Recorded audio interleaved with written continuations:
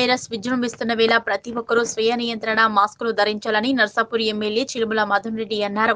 మెదక్ జిల్లా కొల్చారం మండల కేంద్రంలో గురువారం నాడు మండల పరిషత్ కార్యాలయంలో మండల సాధారణ సర్వసభ్య సమావేశం ఎంపీపీ మంజులా కాశీనాథ్ అధ్యక్షతన నిర్వహించారు.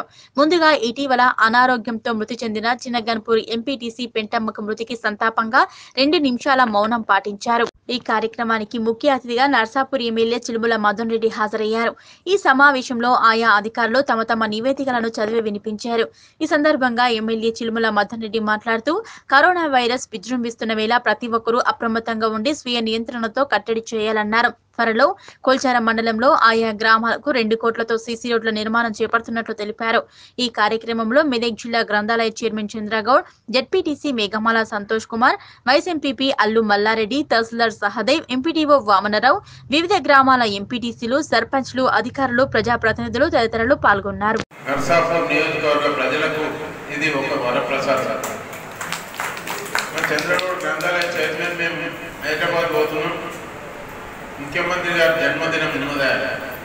జన్మదినం నాడు ఇక మేము రోజు ముఖ్యమంత్రి గారి దగ్గరనే ఉంటాం. జన్మదినం ఏంటంటే అనుకొని లేట్గా పోయినాం. చాలా ప్రోగ్రామ్ చేసి నర్సాపూర్ ఏరియాలో చేసిన తర్వాత పోదామంటే పోతే లక్కీలీ సీఎం గారు కలిసారు.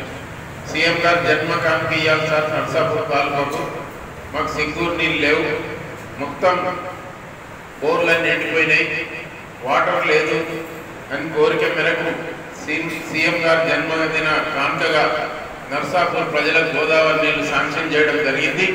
అవి మే నెలలోనే వస్తుండే కానీ ఈ కరోనా వ్యాధితోటి మరి ఇంజనీర్స్ కానీ అక్కడ లేబర్ కానీ కాంట్రాక్టర్స్ కానీ లేకుండా బోట్ల మరి లేట్ అయింది.